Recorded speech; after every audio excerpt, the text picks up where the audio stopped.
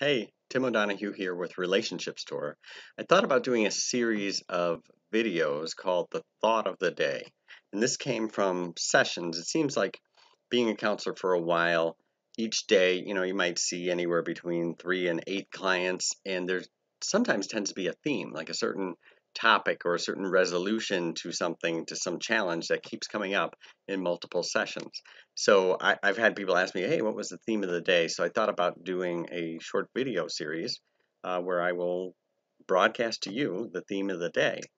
So I'm going to start today. Today is Friday, and it is August 9th, I believe.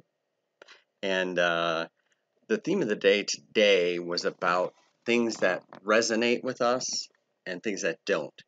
And so a lot of times in life, when we make change, we are looking for the answer. So we have some sort of challenge, right? Some sort of problem, and we're looking for the answer. And then someone might say something like, hey, what about this? And it doesn't sound right. So we say, no, that's not it. And then somebody will say something that our mind and our emotions will say, whoa, hey, that really resonates with me.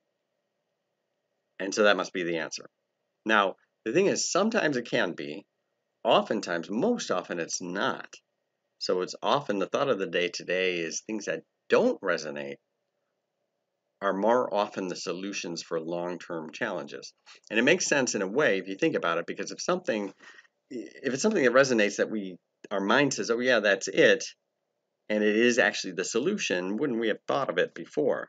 It's usually something that it doesn't at all relate in our mind, or we say, no, I tried that, and we dismiss it, when in actuality, maybe we tried a variation of what's being suggested, and what would work is something that doesn't resonate. And the reason for this is that we all have blind spots. So there's things that people give us feedback about, and because we see ourselves a certain way, we think they're misjudging us or they're not getting it.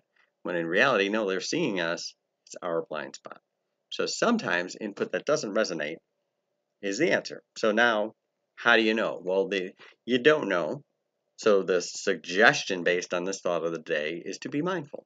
So anytime somebody suggests something, whether it's your therapist or your friend or whoever it might be, pause, consider it, ask questions about it if you have questions. Like, well, tell me more about that. What did you mean?